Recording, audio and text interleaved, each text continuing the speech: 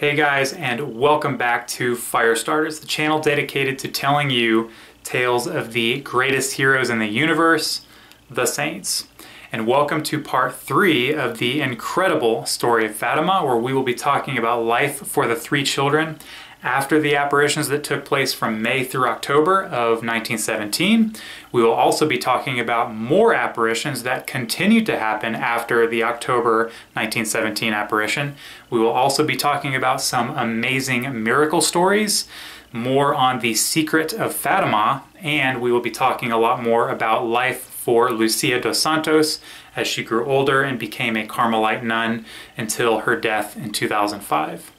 So, without further ado, let's get into today's video.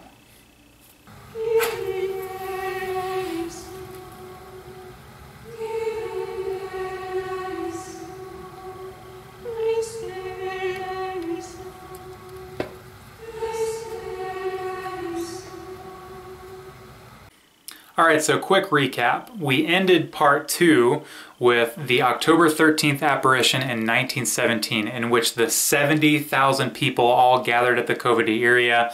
This included people from all around the world, reporters from the New York Times, and reporters from the Portuguese newspaper O Século to witness this miracle that Our Lady said she was going to perform in this apparition. During this October apparition, a series of spectacular things occur. Number 1, the Lady reveals her identity, and she reveals it as Our Lady of the Rosary. So she is the Mother of God, the Blessed Mother, in the form of Our Lady of the Rosary. And she says that a chapel is to be built there at the Covadonga area in her honor. She also reiterated how important it was to pray the Rosary every single day. And when Lucia asked her to cure some sick persons, she clearly responded, "Some yes, but not others. They must amend their lives and ask forgiveness of their sins." And then Our Lady, looking very sad, said, "Do not offend the Lord God anymore, because he is already so much offended." And this is the moment when the light shone from her hands and she projected her own light onto the sun. During this light projection, 2 spectacular things would happen, the most important of which, the children behold Saint Joseph holding the child Jesus with the Blessed Mother. So the Holy Family blessing the world, making the sign of the cross onto the world. And then after that, they see our Lord Jesus Christ with our Blessed Mother in the form of Our Lady of Sorrows doing the same thing, tracing the sign of the cross, blessing the world again. And then they see Our Lady appear again in the form of Our Lady of Mount Carmel. The other spectacular event that happened during this apparition, which was witnessed by the 70,000 other people that were there, was the insane miracle of the sun, or sun dance, as it was famously dubbed, in which the sun zigged and zagged across the sky. It appeared to approach the earth and recede. It was casting multicolored lights across the sky. Everybody thought it was the end of the world. And if you remember from part 2, it had been raining all morning, and the ground was wet, it was muddy, everybody's clothes were wet, and after this sun dance, everybody's clothes were completely dry and the ground was dry as if on a hot summer day. Now, after this miracle from October of 1917, these 3 little children were bombarded with interrogations from people who traveled all around the world. And thousands upon thousands of people traveled to Fatima seeking to pray with the children, asking for intercession to heal all kinds of ailments. Physical ailments, mental ailments, family quarreling, and some pretty unbelievable miracles actually happened through the children. And I'm going to share a couple of the coolest ones with you right now. A woman afflicted with a terrible disease came to the children weeping, and she knelt down before Jacinta and begged for her intercession with Our Lady to cure her. So Jacinta knelt down with her and prayed 3 Hail Marys and assured her that she would be cured. And sometime later, the woman returned, her disease completely gone, and she thanked the children and Our Lady for the cure. On another occasion, a soldier came weeping and pleading to the children that he wouldn't have to leave his sick wife and 3 children to go off to war. And Jacinta said to him, "Don't cry, Our Lady is so good. She will certainly grant you the grace that you are asking." And months later, he appeared again to the children, And apparently, the night before he was supposed to ship off to war, he had come down with a really bad fever and was released from military service. And his wife was also miraculously cured. So, now this next miracle story is both peculiar and incredible.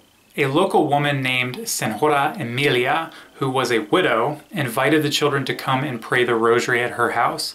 And the children agreed, and on their way to her house, they were stopped by another woman who begged the children to come and pray the rosary with her at her house. And so the children said, well, it's funny you should say that because we're on our way to pray the rosary right now at Senhora Emilia's house. And she said, please, I want you to come pray the rosary at my house right now. She was insistent. And so the children agreed, okay, we'll go pray the rosary at your house. And so on their way, they were stopped by another woman. According to Sister Lucia's memoirs, it was a young woman about 20 years old, and weeping, she knelt down and begged the children to enter their house and say at least one Hail Mary for the recovery of her father, who for 3 years had been unable to take any rest on account of continual hiccups. Like actual hiccups, like, from your throat. I don't know if there's a medical term for it or not. Can you imagine 3 years of annoying, uncontrollable hiccups? Anyways, they helped the young woman to her feet, and Lucia asked Jacinta if she would like to stay behind and pray with the young woman and her family while Lucia goes to the other family to pray the rosary, and Jacinta agreed. After Lucia prayed the rosary with the other family, she returned to the house where Jacinta went in with the crying young woman and her father with the continual hiccups. And when she went into the house, she found Jacinta sitting in front of an older man who looked exhausted, sleep-deprived, anxious. Lucia writes in her memoirs that he looked emaciated and he was weeping with emotion, and he was surrounded by other people, presumably family members. Upon seeing Lucia, Jacinta got up and said goodbye and promised the man that she would not forget him in her prayers. Then they returned to Senhora Emilia's house. Now early the next morning, they left Senhora Emilia's house, but then returned to her house 3 days later, and when they returned, they found the happy girl accompanied by her father, the father with the continual hiccups.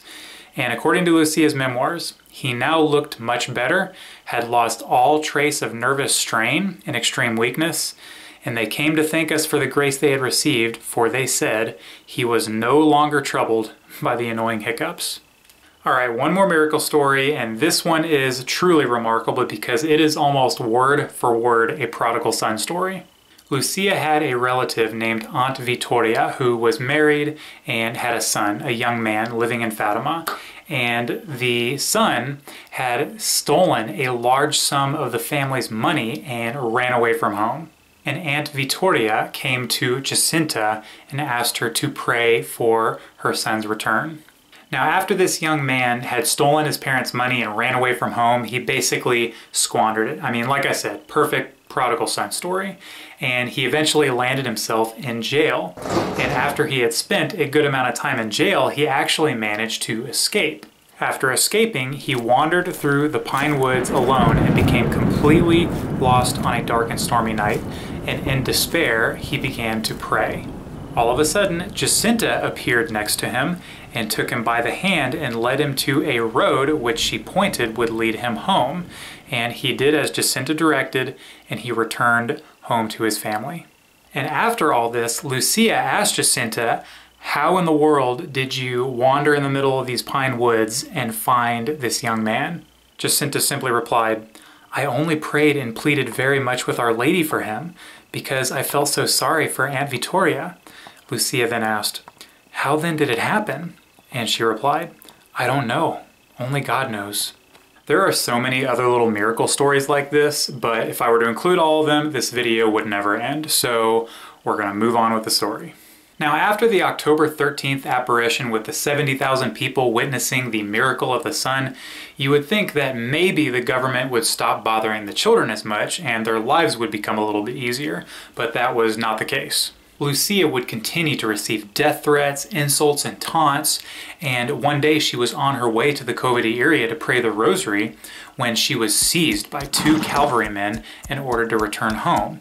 And they were near some open trenches, and one of the soldiers tauntingly suggested, "Here, let us cut off her head with one of our swords and leave her dead and buried. That way we'll be done with this whole ordeal once and for all."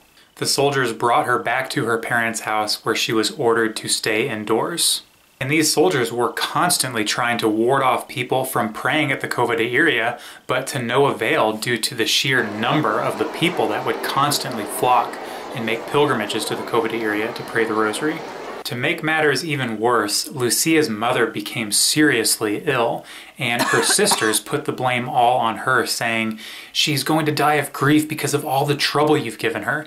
And they kind of jokingly suggested, "Why don't you go to the Covady area and ask the lady to cure her? Then maybe we'll believe."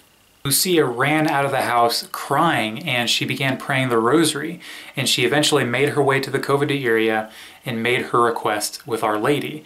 And when she returned home, amazingly, her mother was feeling better, and Lucia recalls her mother saying, "How strange. Our Lady cured me, and somehow I still don't believe." Here's the amazing thing. Whenever Lucia, Francisco, and Jacinta experienced great pain and sorrow, they would simply offer it up as a sacrifice for the love of Jesus, conversion of sinners, and reparations for sins committed against the Immaculate Heart, as Our Lady told them to do back on that apparition on the 13th of May. Lucia recalls that Jacinta exemplified the spirit of mortification and sacrifice the most out of the 3 children. She writes in her memoirs, "Jacinta took this matter of making sacrifices for the conversion of sinners so much to heart that she never let a single opportunity escape her. She would eat bitter fruit, give away her lunch to poor children, drink dirty water, etc. And whenever she experienced any pain, she'd offered it up for the conversion of sinners." Now, I'm sure you've noticed at this point that I've mentioned a lot about Lucia and Jacinta, but not quite as much about Francisco. And the simple reason for that being Francisco was slow to speak, he wasn't a talker, and he valued solitude. Lucia recalls that his spirit of sacrifice and mortification was strong like his sister, but he was different in that he loved solitude and prayer. Lucia and Jacinta would often find him by himself, thinking about the Lord, as Francisco would say. If you remember what I said in part 1, Francisco loved being by himself to pray, and he was quite fond of birds. You know, he was like a little St. Francis. Francisco also developed a deep love for the Rosary, and as you might recall from part 2, where I talked about the first apparition of Our Lady, the May 13th apparition, when Lucia asked Our Lady, "Shall Francisco go to heaven?" she replied, "He will, but he must say many rosaries." And when Lucia told this to Francisco, he boldly replied, "My lady, I shall say as many rosaries as you wish." Lucia also talked about how Francisco had no fear of death, and you might recall from the June 13th apparition when Our Lady shone the light from her hands, and Lucia was part of a light being poured upon the earth, while Francisco and Jacinta were part of a light rising up to heaven. And what this meant was that Francisco and Jacinta were going to die soon, and Lucia detailed that Francisco showed no fear of this. When he began getting sick, he never complained, and Lucia described him as having heroic patience. She writes, "He spoke very little, he usually did everything he saw us doing, and rarely suggested anything himself." In October of 1918, so 1 year after that last apparition of Our Lady with the miracle of the sun, Jacinta would fall ill, and Francisco soon after. And Francisco and Jacinta would experience their own private apparition of Our Lady. She spoke to the children, saying that she would be taking Francisco to heaven very soon, and asked Jacinta if she wanted to convert more sinners, to which she replied, "Yes." And she told Jacinta that she would be transported to a hospital where she would suffer a great deal. Now, after this began a new phase for the 3 children. For Lucia, she began going to school at the request of her mother, which is actually a fulfillment of Our Lady's wishes. As you might recall from the June 13th apparition, Our Lady's wishes for Lucia to learn to read. And for Francisco and Jacinta, they began preparations to die and be taken up into heaven. When Lucia began going to school every day, Francisco would go to church to accompany the hidden Jesus, or the tabernacle, and he would spend all day in prayer in front of the tabernacle, the physical body of Christ, waiting for Lucia to get home from school every day. Francisco's condition would worsen to the point where he lost his ability to walk and eventually became confined to his bed, and Lucia detailed that through even the most serious times of his illness, that he appeared joyful and content. When Francisco's condition became critical, his sister Teresa called Lucia over as Francisco wanted to privately speak with Lucia. So she got dressed as quickly as possible and rushed over to her aunt and uncle's house to Francisco's bedside. He told Lucia with what little strength he had left, "I am going to confession so that I can receive Holy Communion, then die. I want you to tell me if you have seen me commit any sin, and then go and ask Jacinta if she had seen me commit any." He's asking them to help him do a really thorough examination of conscience before he dies. I mean, can you imagine a 10-year-old boy saying, "I'm going to confession so that I can receive Holy Communion, and then die"?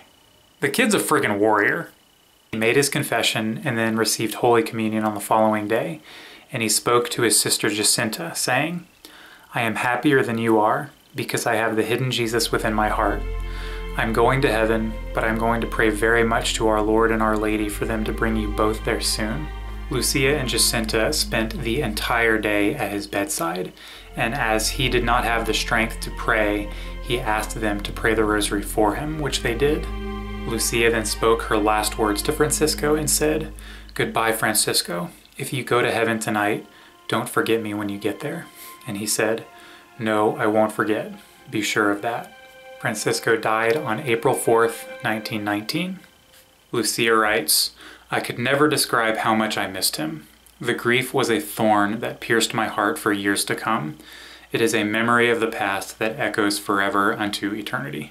So Francisco's death, while extremely difficult to bear, Lucia and Jacinta knew it was coming. They kind of had this emotional preparation for Francisco to die and go to heaven, as Our Lady had told Lucia that she was going to bring Francisco and Jacinta to heaven soon. What Lucia was not prepared for, however, was another family death. Alright, so before I continue, I need to make a quick mention that the year is 1919. So in case you guys aren't aware, in 1918, the worst pandemic in modern history, the Spanish flu, also called the Purple Death, encircled the globe, killed about 21 million people. Some sources say even closer to 100 million people. So it's the worst pandemic since the bubonic plague that happened in the Middle Ages. The United States alone suffered 675,000 deaths to the Spanish flu, which is more than the American military deaths of World War I, World War II, and the Vietnam War combined. Something unique about this pandemic is that the mortality rate was high in healthy people between the ages of 20 and 40 years old. So it was quite common in that time for young, perfectly healthy people just to get sick suddenly and die. So back to the story. Tragically, at the end of July 1919, Lucia's father became suddenly deathly ill. Lucia writes, "My father was a healthy man and robust. He said he had never known what it was to have a headache, but in less than 24 hours, an attack of double pneumonia carried him off into eternity." And he died on the 31st of July 1919. So I've not mentioned a whole lot about Lucia's father, Antonio dos Santos, but Lucia writes something profound about him in her memoirs. "He was the only one who never failed to show himself to be my friend, and the only one who defended me when disputes arose at home on account of me." Lucia mentions that her sorrow was so great she thought she would die of grief. I mean, this is a 12-year-old we're talking about who just lost her best friend and her father in the span of 4 months. She continued recalling the words of Our Lady from that first apparition back in May when she said that she would suffer a great deal. And she wrote in her memoirs, my God, I never thought you had so much suffering in store for me, but I suffer for love of you and reparation for the sins committed against the Immaculate Heart of Mary, for the Holy Father, and for the conversion of sinners." Now, as I mentioned earlier, Francisco and Jacinta became sick around the same time. So while all this is happening, Jacinta becomes so ill that she is now confined to her bed. Now, as I mentioned earlier, back in October 1918, Jacinta and Francisco received a private apparition of Our Lady in which she said that she would be taking them both to heaven very soon. She asked Jacinta if she wanted to suffer more for the conversion of sinners, which she replied yes, and that she would be transported to a hospital where she would suffer a great deal. In July 1st of 1919, Jacinta was sent to St. Augustine's Hospital in Villanova de Aurem. Now, when Jacinta's mother, Olympia, would be spending time with her in the hospital, she would ask Jacinta if she wanted or needed anything, and she would simply respond, "I want to see Lucia." And so she would bring Lucia to the hospital with her to visit Jacinta. Jacinta's mother would ask Lucia if she could stay with Jacinta while she went to do the shopping for the family, which she eagerly agreed. Now, during this time they spent together in the hospital, Lucia asked Jacinta if she was suffering a great deal, to which she replied, "Yes, I am, but I offer everything for sinners and in reparation to the Immaculate Heart of Mary." And Lucia talks about just how joyful Jacinta was during this whole time, that all she could talk about was how glad she was to suffer for the love of our good God and the Immaculate Heart of Mary, for sinners and the Holy Father. Something I need to mention real quick is that Jacinta is in the hospital because she had contracted a serious case of influenza. I already talked about the Spanish flu outbreak in 1918, and Jacinta's case had worsened to the point that the infection in her lungs had spread to 2 of her ribs, and the doctors actually determined that those ribs needed to be surgically removed. The only problem was the doctors did not have the medicine to put her to sleep, and so they had to surgically remove the 2 infected ribs while she was awake the entire time.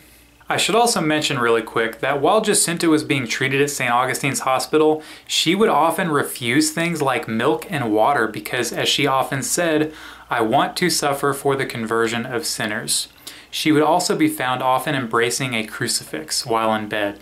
It just makes me think, like, remember that time I was really sick and I was complaining about it, and then I think about Jacinta Marto and I'm just like, well, I guess I should offer it up. On August 31st of 1919, she was released from St. Augustine's Hospital and allowed to return home. Now, after she returned home, she had this surgical wound in her chest, which had to be treated constantly, which she bore without complaint. The only thing that distressed her was the continued interrogations of all these people wanting to continue to question Lucia and Jacinta about the apparitions. She had also lost so much of her strength that she could barely walk, and she could no longer walk with Lucia to the cabezo to pray the rosary, which is something they did very often. And with tears in her eyes, she would beg Lucia, "When you go to the COVID area, please pray for me." Jacinta's mother, Olympia, would say to Lucia's mother, "The life of these children is an enigma to me." And Lucia's mother, Maria, would agree, saying, "Yes, I just can't understand all this mystery." Now, even after the surgery, Jacinta's condition only continued to grow worse, but she would receive a personal apparition of the Blessed Virgin. She described it to Lucia, saying, "She told me that I am going to Lisbon to another hospital, that I will not see you again, nor my parents either, and after suffering a great deal, I shall die alone. But she said I must not be afraid, since she herself is coming to take me to heaven." And the next couple of months would be an extremely difficult time of emotional suffering for Lucia and Jacinta as they were preparing to say farewell to each other, at least until they meet next in heaven. Lucia writes that Jacinta suffered terribly right up until the day of her departure for Lisbon. She would cling to her and sob, saying, "I'll never see you again, nor my mother, nor my brothers, nor my father. I'll never see anybody ever again, and then I'll die alone." And Lucia would tell her, "Don't think about it." But she would say, "Let me think about it. For the more I think about it, the more I suffer, and I want to suffer for love of our Lord and for sinners." It's just like this little girl is otherworldly. Embracing and kissing a crucifix, Jacinta exclaimed, "Oh Jesus, now you can convert many sinners because this is a really big sacrifice." When Jacinta's mother would cry, looking at her so sick in her bed, Jacinta would reply, "Don't worry, mother, I'm going to heaven, and there I'll be praying so much for you." When the day of her departure came, Jacinta spoke her last words to Lucia when she said, "We shall never see each other again. Pray a lot for me until I go to heaven. Then I will pray a lot for you. Never tell the secret to anyone, even if they kill you. Love Jesus and the Immaculate Heart of Mary very much, and make many sacrifices for sinners." On January 21st, 1920, Jacinta was taken to Lisbon, where she was admitted to the orphanage run by Madre Gurgino. And on February 2nd, she was transferred to Dona Estefania Hospital. And while she was there, she wrote Lucia one final letter in which she told her that Our Lady had visited her and told her the exact hour and day of her death. And she also reminded Lucia to be very good.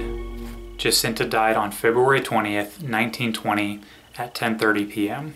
So this intense wave of grief sweeps over not only Lucia, but the Marto family with the loss of Jacinta and Francisco, and Lucia's family as they are continuing to mourn the loss of their father. Lucia would spend hours visiting the grave sites of her father and Francisco, as well as visit the Cabezo, where she had spent so much time with Francisco and Jacinta. I can't even fathom the intense loneliness and grief that Lucia was feeling at this point, or maybe I just don't want to.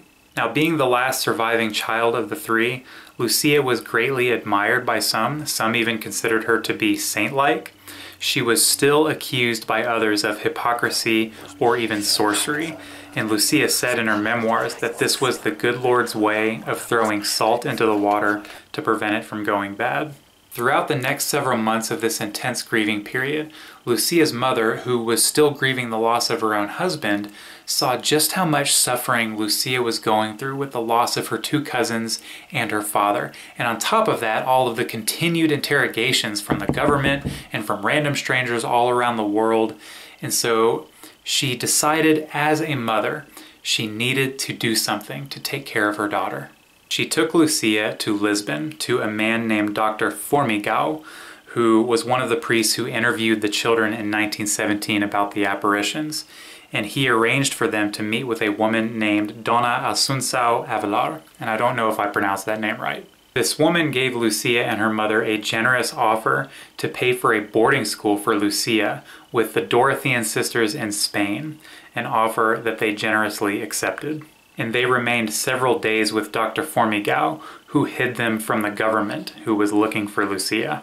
Alright, so a couple things right here. Number one, I love that Lucia's mother is being a total mama bear right here. She hasn't believed Lucia this entire time about the apparitions, yet here she is now taking care of her daughter, giving her a path of healing from all of her suffering, and protecting her from more interrogations. Secondly, I love that this priest, Dr. Formigao, is helping Lucia and her mother literally hide from the government from more interrogations. He's just like, you guys have been through enough. And he also played a huge part in making the Fatima message known to the world. He's known as the Apostle of Fatima, and his cause for beatification was opened on April 14th, 2016. And here is a picture of Manuel Nunes Formigao, right here. Lucia met with the Bishop of Leira and several other priests before she was allowed admittance to the boarding school and her new life.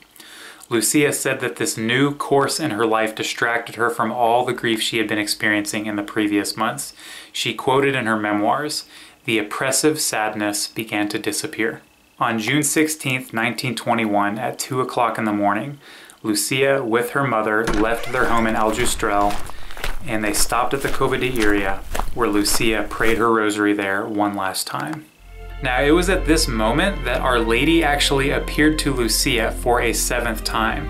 So let's rewind real quick 4 years and go to the 13th of May 1917 at the first apparition of Our Lady, when she told Lucia, "I have come to ask you to come here for 6 months in succession on the 13th day at this same hour. Later on, I will tell you who I am and what I want. Afterwards, I will return here yet a 7th time." Well, here you go. Now, Lucia does not mention much about this apparition, as it is believed it was a very personal message meant only for her. But the general consensus is that Our Lady was giving Lucia the blessing, saying it was the will of God for her to continue her life at the boarding school with the Sisters of St. Dorothy. They arrived in Leira at 9 a.m. where they met a woman named Donna Filomena Miranda, who would accompany Lucia for the rest of the journey, and she would also become Lucia's godmother later at her confirmation. Lucia writes, "The train left at 2 o'clock in the afternoon, and there I was at the station, giving my poor mother a last embrace, leaving her overwhelmed with sorrow and shedding abundant tears. The train moved out, and with it went my poor heart, plunged in an ocean of loneliness and filled with memories that I could never forget. The following morning, Lucia arrived at the College of Porto in northern Portugal, which is where Lucia would spend the next 4 years going to school. After these 4 years, she entered the Institute of the Sisters of St. Dorothy as a postulant in the convent in Pontevedra, Spain, just north of the northern Portuguese border, on October 24th, 1925. Alright, so starting from part 1 of this Fatima series to now, we've covered a lot of events in just a 10-year time span, starting from the apparitions of the angel in 1915 to Lucia joining the Dorothean sisters in 1925. So now the pace of this video is going to change quite a bit, as we are going to cover from the year 1925 when Lucia joins the Dorothean sisters all the way until her death in 2005. So 80 years of events. Please stick with me because we are going to talk about some amazing apparitions that Sister Lucia has as a nun, plus specific details about the Secret of Fatima. The first of these apparitions happened on December 10th, 1925, less than 3 months after she entered the convent. While she was praying, Our Lady appeared to her with a child next to her elevated on a cloud, and she rested her hand on Lucia's shoulder. In her other hand, she held up a heart encircled by thorns. The elevated child then spoke to her, saying, "Have compassion on the heart of your most holy mother, covered with thorns, with which ungrateful men pierce it at every moment, and there is no one to make an act of reparation to remove them." Then the most holy Virgin said, "Look, my daughter, at my heart, surrounded with thorns with which ungrateful men pierce me every moment by their blasphemies and ingratitude.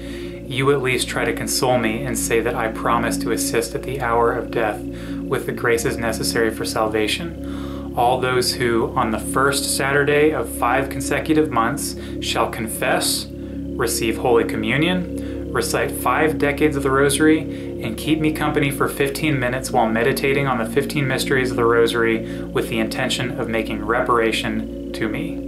So you guys might recall from the July 13th apparition of 1917, Our Lady said, "I shall come to ask for the consecration of Russia and the communion of reparation on the first Saturdays." Now we're going to talk about the consecration of Russia in just a little bit, but right here in this December apparition, Our Lady is clearly defining to Lucia the communion of first Saturdays. That on the first Saturday of 5 consecutive months, to go to confession, receive Holy Communion, to pray the Rosary, and to meditate for 15 minutes on the 15 decades of the Rosary. Now, around the time of this apparition, Lucia had met a little boy in the vegetable garden of the convent. Now, if I would have seen this kid, I would have just been like, why are you here alone? Where are your parents?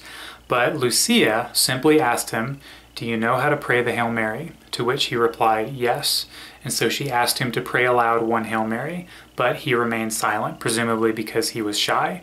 And so she knelt down and prayed 3 Hail Marys aloud with him, and then asked him once again to pray aloud a Hail Mary, but he still remained silent. And so she asked him, "Do you know where the Church of Santa Maria is located?"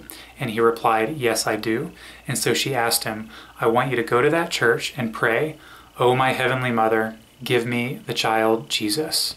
And with that, he ran off and did as she said. Now, a couple of months go by, and it's February 15th, 1926. She's in the same vegetable garden of the convent, and the same little boy appeared to her once again. Lucia asked him, "Did you ask our Heavenly Mother for the child Jesus?" And the child turned to her and said, "And have you spread through the world what our Heavenly Mother requested of you?" And as he said these words, he transformed into a resplendent child. And Lucia, knowing that it was the child Jesus, said to him, "My Jesus, you know very well what my confessor said to me in the letter I read to you. He told me that it was necessary for this vision to be repeated for further happenings to prove its credibility. And he added that Mother Superior on her own could do nothing to propagate this devotion." And the child Jesus responded, "It is true your Superior alone can do nothing, but with my grace she can do all. It is enough that your confessor gives you permission and that your Superior speak of it for it to be believed, even without people knowing to whom it has been revealed." So Lucia is having a conversation with the child Jesus and asking him how to spread this First Saturday's devotion throughout the world, and he's telling her to trust in his grace, and then he gives her clear instructions. He says it is enough for your confessor to give you permission and that your superior speak of it for it to be believed. It's just like, trust me, speak of it. There's also two main key points. Lucia asks him, but what about the people who can't make confession on Saturdays? Would it be valid for them to go to confession within 8 days? And Jesus answers, yes, it could be longer still, provided that when they receive me, they are in a state of grace and they have the intention of making reparation to the Immaculate Heart of Mary. Jesus speaks to her with another point and says, it is true, my daughter, that many souls begin the first Saturdays, but few finish them, and those who do complete them do so in order to receive the graces that are promised thereby. It would please me more if they did 5 with fervor and with the intention of making reparation to the heart of your heavenly mother than if they did 15 in a tepid and indifferent manner. Now, if you think about this, any loving parent would tell this to their children. I want you to obey me simply because you love me. I don't want you to obey me because I'll give you a cookie. I mean, as awesome as cookies are. All right, so a couple of months goes by, and on July 20th, 1926, Lucia moved to the Spanish town of Tuy, where she began her novitiate, and she professed her first vows on October 3rd of 1928. And while in her convent in Tuy, on June 13th, 1929, Lucia experienced another extraordinary apparition. Lucia was in the chapel of the convent making a holy hour from 11 p.m. to midnight when suddenly the whole chapel was illuminated by supernatural light, and above the altar appeared a cross of light. On the upper part of the cross there was a face of a man and his body. Down to the waist and upon his chest was a dove also of light. Nailed to the cross was the body of another man with blood dripping from his face and side. A chalice was suspended in the air, catching his blood. Lucia understood this to be an image of the Holy Trinity. Beneath the right arm of the cross was Our Lady holding her Immaculate Heart, crowned with thorns and flames, in her left hand. Under the left arm of the cross were the words, Grace and Mercy, written in crystal clear water running down upon the altar. Then Our Lady spoke to Lucia, saying, the moment has come in which God asks the Holy Father, the Pope, in union with all the bishops of the world, to make the consecration of Russia to my Immaculate Heart, promising to save it by this means. There are so many souls whom the justice of God condemns for sins committed against me, that I have come to ask reparation. Sacrifice yourself for this intention and pray. Alright, so in order to better understand and visualize this beautiful, mystifying apparition that Lucia is witnessing in the chapel, I've got an artistic rendition. So, as you can see, you've got the Heavenly Father at the top with the illuminated dove at his chest, and then below you have Christ on the cross with his blood pouring from his side into the suspended chalice. Then you have Our Lady under the right arm of the cross with her Immaculate Heart encircled by thorns. And under the left arm of the cross, you have the clear water pouring down, spelling out the words grace and mercy. Alright, so tons of stuff to think about right now, but the most important thing about all of this is that our Lord and Our Lady, Jesus and Mary, together, are commanding Lucia to spread throughout the world devotion to Our Lady's Immaculate Heart by communion of First Saturdays, which, by the way, is for everyone to practice, not just for Lucia, not just for priests and religious, but for everyone to practice this communion of First Saturdays, and the consecration of Russia. Long story short, Lucia communicates with her confessor and to her superiors of the importance of getting this devotion out to be practiced everywhere in the world. But church leadership does not exactly all get up at once. Lucia experienced an intimate communion with the Lord in which he spoke to her, saying, "They did not wish to heed my request. Like the King of France, they will repent and do it, but it will be late. Russia will have already spread her errors throughout the world, provoking wars and persecutions of the Church. The Holy Father will have much to suffer." Now, real quick, what does our Lord mean when he says, like the King of France, they will repent and do it, but it will be late?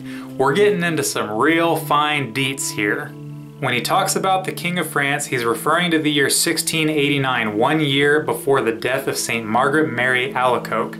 Now, if any of you know the story of St. Margaret Mary Alacoque, she was a French nun who began the devotion to the Sacred Heart of Jesus. St. Margaret Mary Alacoque was given a message from the Sacred Heart of Jesus to inform the King of France, King Louis XIV, the Sun King, to make a consecration to the Sacred Heart of Jesus. However, when she tried to pass this important message up through the authorities to reach the king, people dragged their feet and didn't take her seriously. I mean, why should we listen to some crazy nun? Sound familiar? It wasn't until a century later that the King of France, King Louis XVI, made the consecration to the Sacred Heart, but it was late and he did it from prison and he was guillotined on January 21st, 1793. Now that's a story for a different day, but it's very similar to the one I'm telling you now. Alright, so back to the story. After these apparitions, Lucia made her perpetual vows on October 3rd, 1934, receiving the name Sister Maria das Dores, Mary of the Sorrows. Fast forward to the 25th of January 1938 when a huge geomagnetic storm impacted the Earth, causing an aurora borealis to be visible all around the world. Remember, I mentioned this in part 2.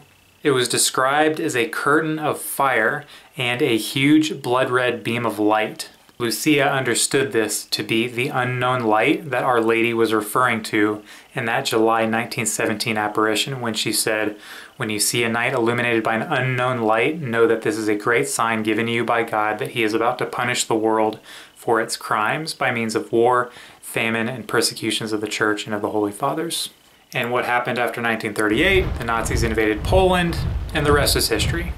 And it was throughout World War II, from 1941 to 1944, that Lucia was commanded by the Bishop of Leira, José Alves Correa de Silva, to write her memoirs, everything she remembered about the message of Fatima.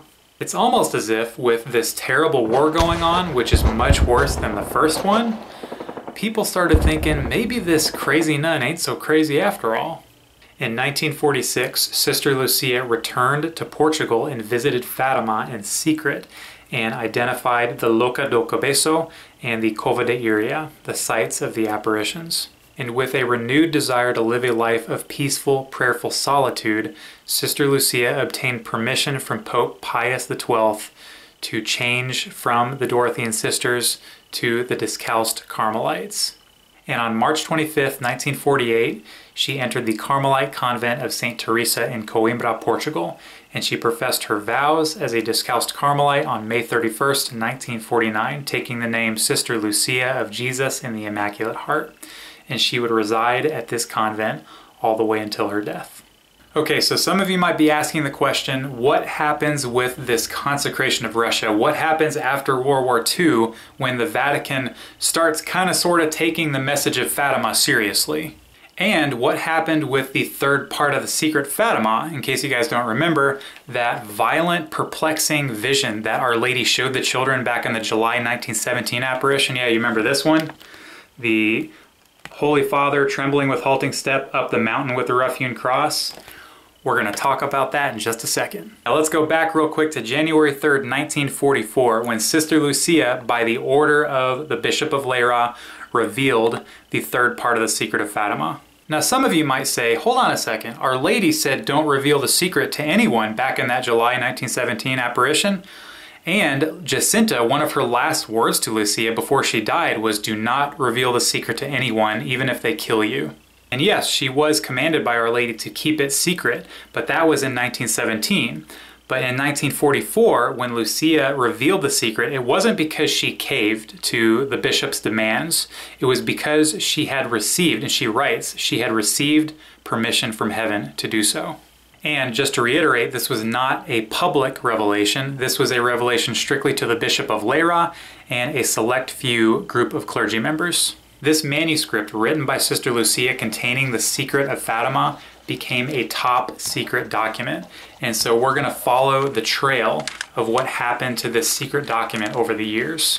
Years later, on April 4th, 1957, the sealed envelope containing the third part of the secret was placed in the secret archives of the Holy Office On August 17th, 1959, the commissary of the Holy Office, Father Pierre-Paul Philippe, with the agreement of Cardinal Alfredo Ottaviani, brought the envelope containing the third part of the secret to Pope John the 23rd. After some hesitation, His Holiness the Pope said, "We shall wait, I shall pray. I shall let you know what I decide." And the Pope later decided not to reveal the third part of the secret, and he returned the sealed envelope to the Holy Office. And on March 27th, 1965, Pope Paul VI read the contents of the secret, but returned the envelope to the archives of the Holy Office, deciding not to publish the text. 16 years later, on the 13th of May 1981, an assassination attempt was made on Pope John Paul II. He was shot twice by a Turkish assassin named Mehmet Ali Agca while he was entering St. Peter's Square in Vatican City. Agca was immediately imprisoned, but pardoned by Italian President Carlo Azeglio Ciampi at the request of John Paul II, who forgave him. Agca later converted to Catholicism in 2007. Now, after Pope John Paul II survived this assassination attempt, he asked to see Lucia's manuscript containing the third part of the Secret of Fatima.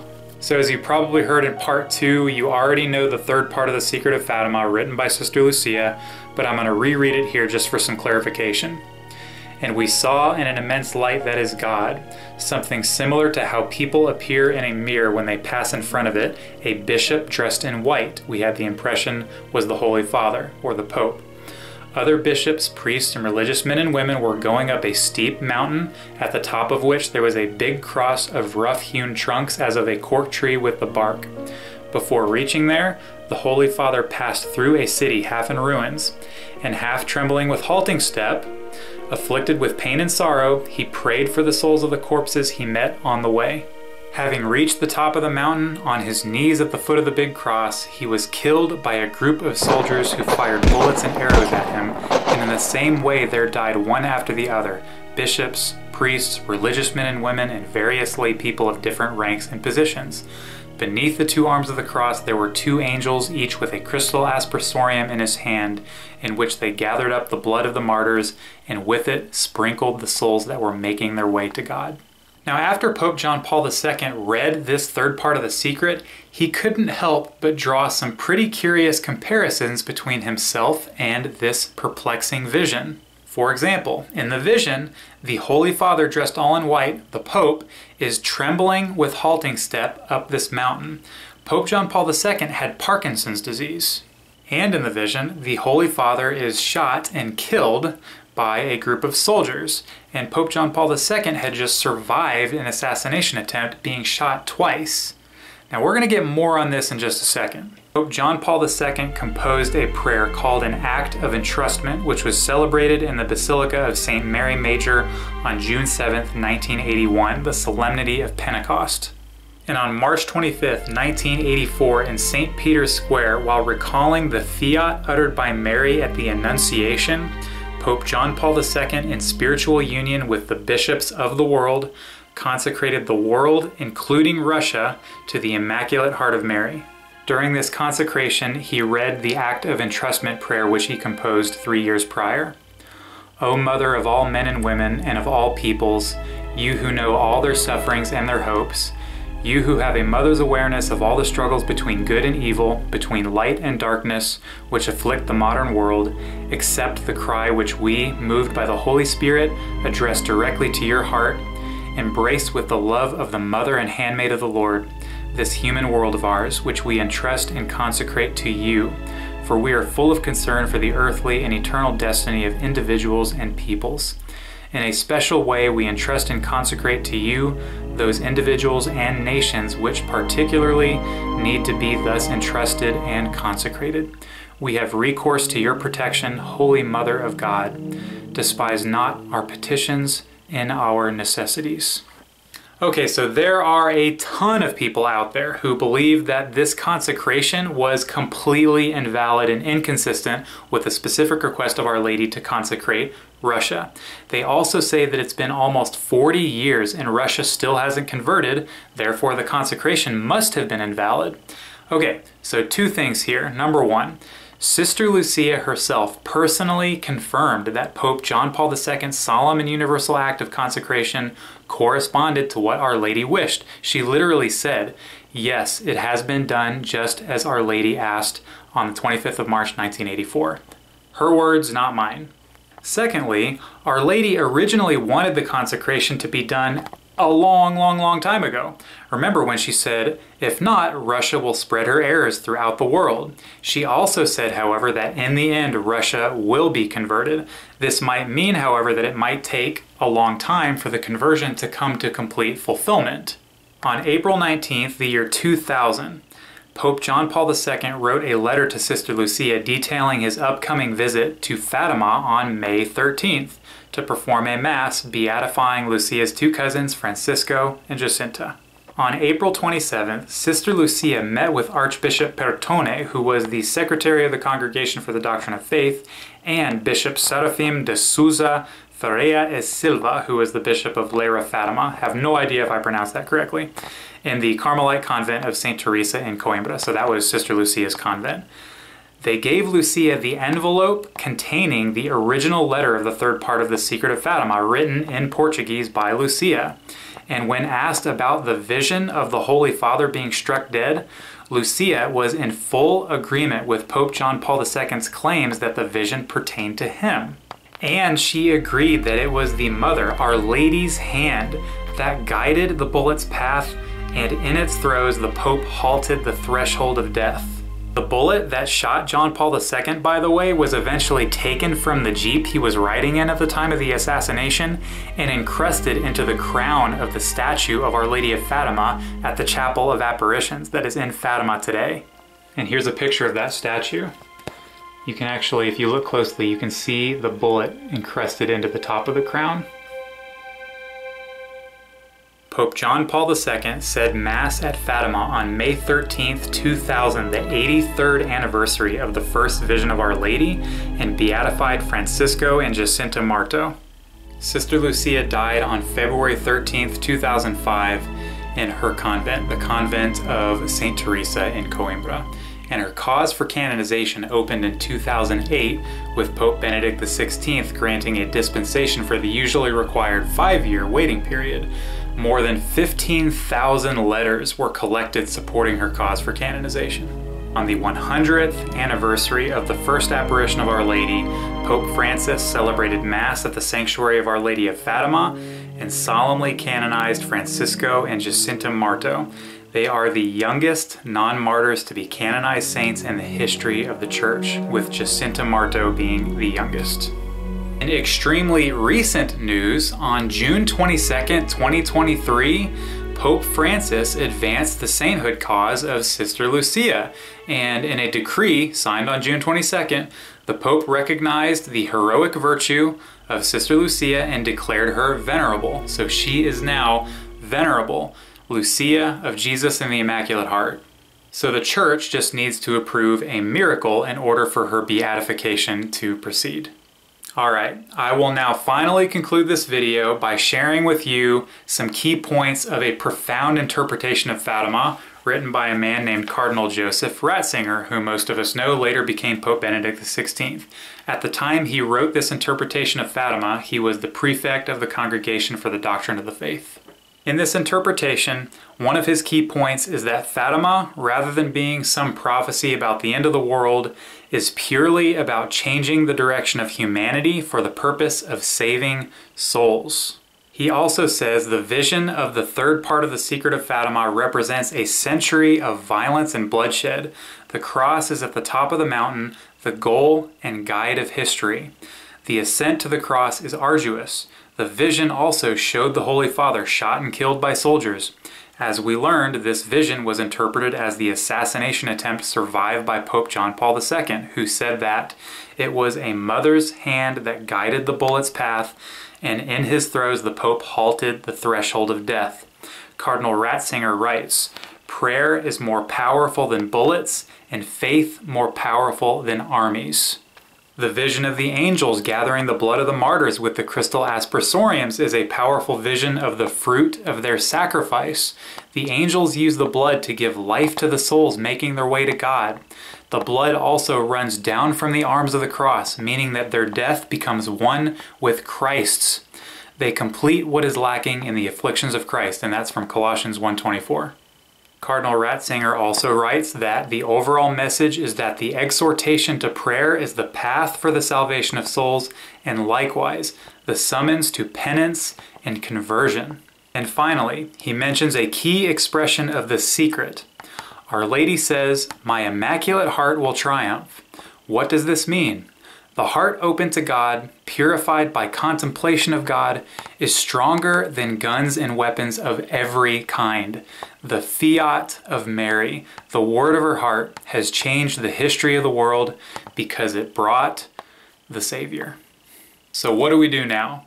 Well, pray the Rosary daily and do the first 5 Saturdays devotion. That is, on the first Saturday of 5 consecutive months, to pray the Rosary, go to confession on the day of or 8 days prior to that Saturday, go to Mass and receive communion, and meditate for 15 minutes on the mysteries of the Rosary, all with the intentions of love for Jesus, conversion of sinners, and reparation for sins committed against the Immaculate Heart of Mary.